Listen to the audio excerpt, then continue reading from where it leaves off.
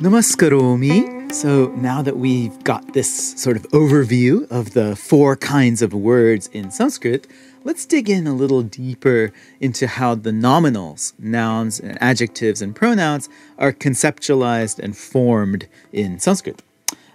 These are all classified together by grammarians using the term subanta. Literally, this means the words that have a special ending that's called the sup. The sup is a generic term for the various case endings that all nouns, adjectives, and pronouns are going to have. Our goal is going to be not to learn every single form of all the case endings by heart, but we want to know the meanings of each case by heart, and then to be able to memorize at least a handful of paradigms for the basic nouns, the basic pronouns, and then adjectives as well. Not exhaustive, but a solid start. Now, to start with, let's return to the only difference that we know between nouns and adjectives, namas and visheshanas in Sanskrit. Every noun has a gender, and it's one of 3 genders, right? 3 lingas, masculine, feminine, neuter. Adjectives don't have a gender by themselves, and instead they're going to assimilate. They're going to take on the gender of whatever noun they're modifying in the sentence. Aside from that, the vast majority of adjectives are going to function just like nouns in a sentence. They get declined according to case and number, but this case and number will match the nouns that they're going with.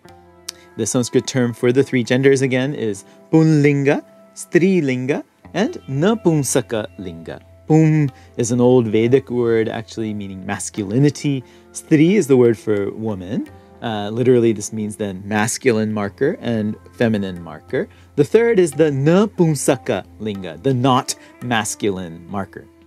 Grammatical gender or linga often is going to correlate with biological gender when it comes to gendered entities like humans or tigers or cats and dogs and so on. But the thing is that every noun is going to have a gender no matter what that noun is, even rocks and water and dirt. And you just have to learn the gender alongside learning what the word means. So gajaha means elephant, it's masculine. A female elephant would be gaja or gaji. Vyagraha is a male tiger in Sanskrit. Female tiger would be vyagri. There's other words that are arbitrary. Pustakam is neuter, as is netram, eye. Odanam, rice. Jalam, water. Rathaha, chariot, is masculine. Ankani, the pen, is feminine.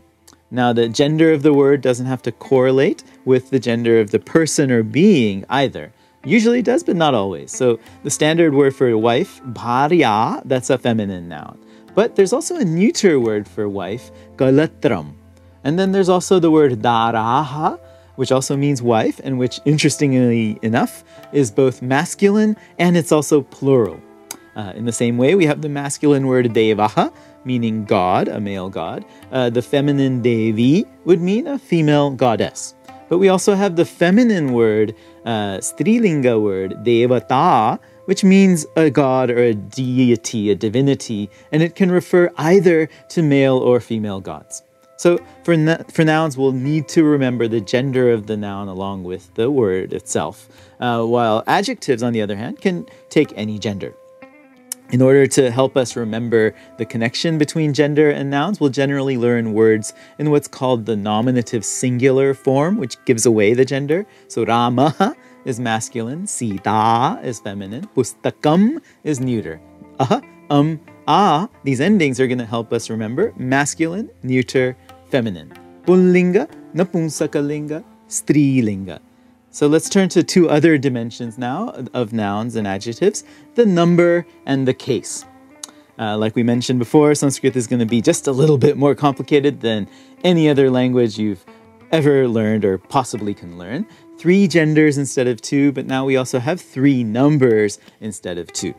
Most languages will have singular, plural, and plural numbers, of course. Sanskrit will also have the dual, meaning if exactly 2 people, 2 entities are involved in the action, then the nouns are going to be declined differently than if there's 3 or more individuals involved. So if your 2 ears are hearing, it takes the dual. If your 2 feet are aching, it's going to take the dual. If your 2 sisters are sleeping in the next room, yes, that also means you have to use the dual.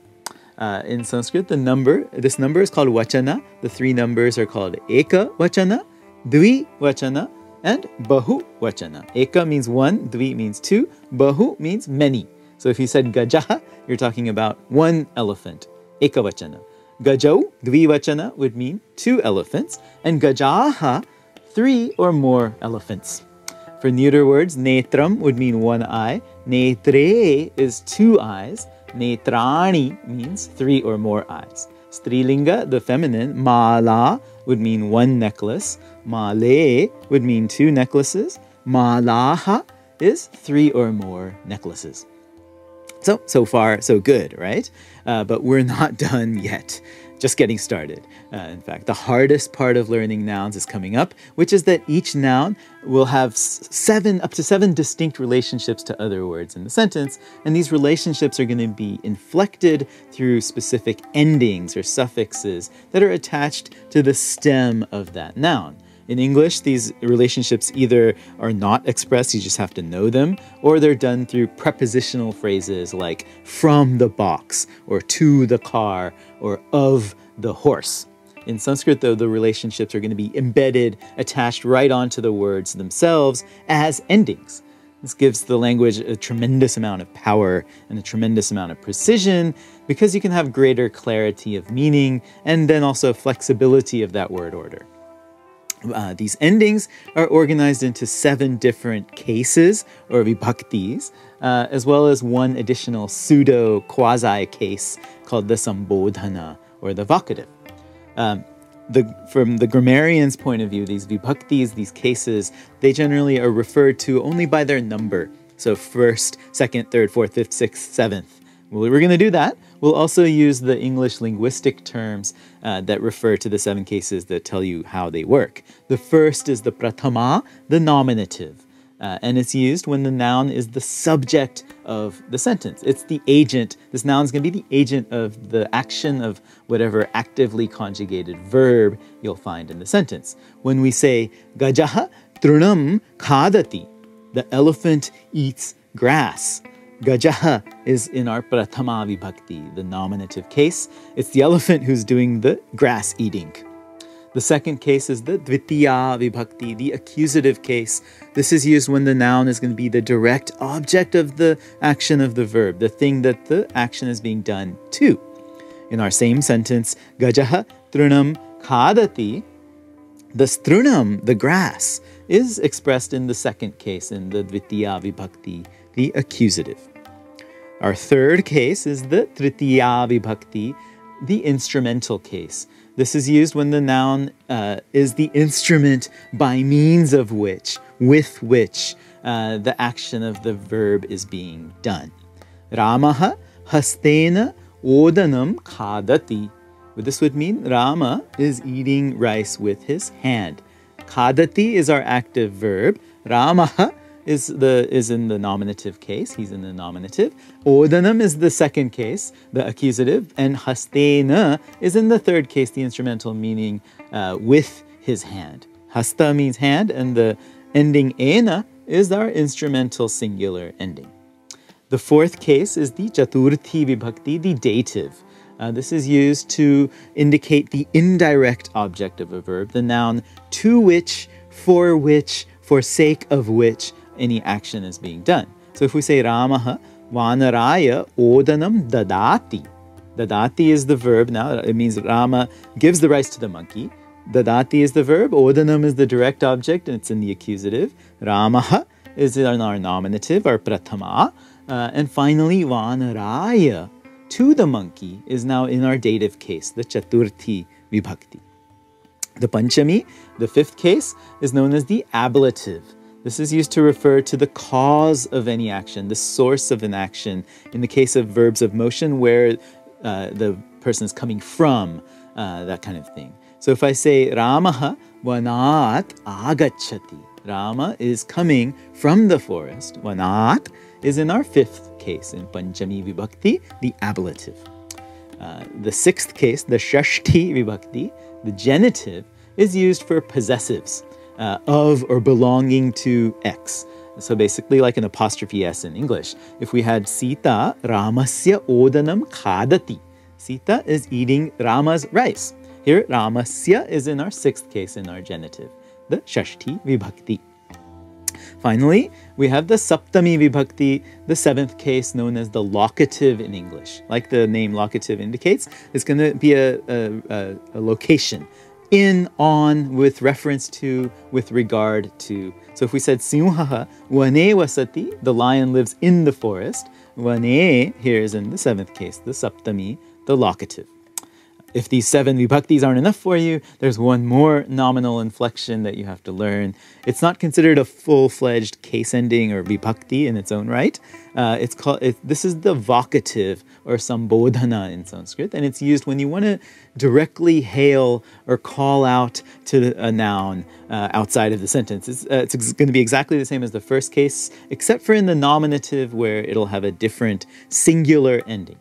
So if you say, He Site, Kim khadasi, you're saying, Hey Sita, what are you eating? Site is the sambodhana, the vocative of Sita. Similarly, Hey Rama, Kim khadasi, Hey Rama, what are you eating? Putting all of these seven cases plus the sambodhana together, combining them all also with our three numbers, singular, dual, plural, what we're left with is what we call a paradigm, a chart with 8 rows now and 3 columns. So 24 different forms. They're going to be different depending on the letter that each noun stem ends with, and also the gender of the noun. Memorizing these paradigms is what's going to turn Sanskrit learning into a bit of a grind. It also makes it highly useful for training your mind, your mental faculties to become sharper, clearer, calmer, less chaotic. So I'd urge you to everyday practice your paradigms during your morning routines, even part of a paradigm, when you're getting ready for bed, when you're walking to the coffee shop, when you're waiting in line, when you're going to work, to school. Every time you're alone in your thoughts, let the paradigms course through your mind, and it'll have a cleansing effect in a way, a rejuvenating effect for your mind that always has to stress out about everything. So let's pause here, and in our next segment, let's run through your first paradigms for 3 auspicious nouns that students in South Asia have traditionally started their studies with for centuries. First, the god, king, prince, Lord Rama, his wife Sita, who's a goddess in her own right, and the word for book, pustakam. Thank you for watching. See you next time. Punarmilamaha. Dhanyavadaha.